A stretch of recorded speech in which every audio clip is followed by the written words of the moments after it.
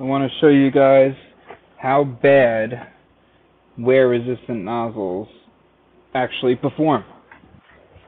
So this is showing you a microswiss nozzle that I printed approximately 1.5 kilograms of filament through.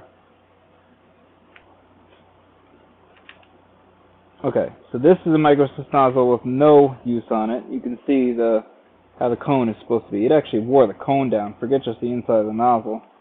This is a Bridgemaster, which that's not wear resistant, so ignore that. This is 3D Maker. This has kilograms upon kilograms through it of GF30, no wear. Vanadium nozzle, over 2 years old.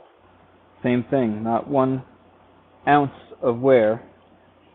And then, let's see, I have a Fadus nozzle here that printed probably 2 kilograms, and it still looked okay, but it ended up crapping out. So this is what a tungsten carbide nozzle makes the print look like. Let me bring it out a little bit. So that's pretty good.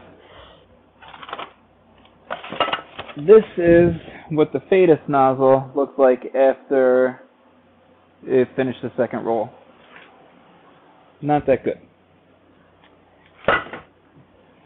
And this is what the microswiss looked like after the second roll.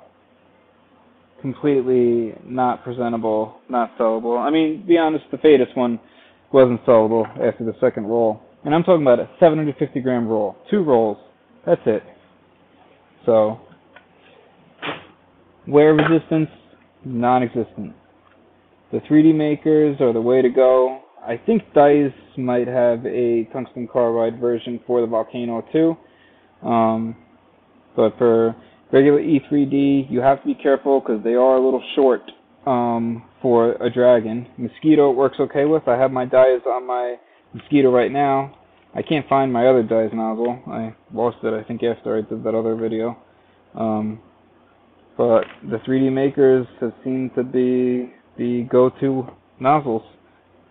This is a used, and this is the brand new microswiss.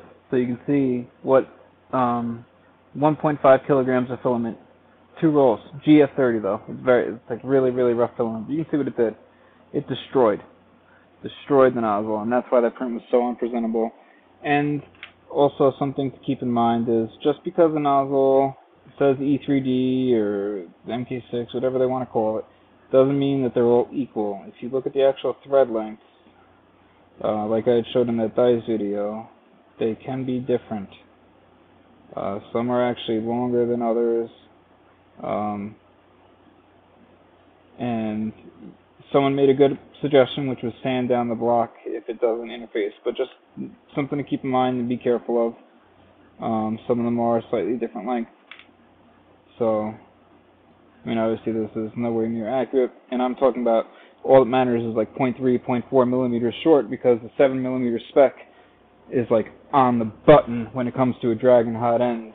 I believe the Mosquito gives you a little more room to play, but yeah.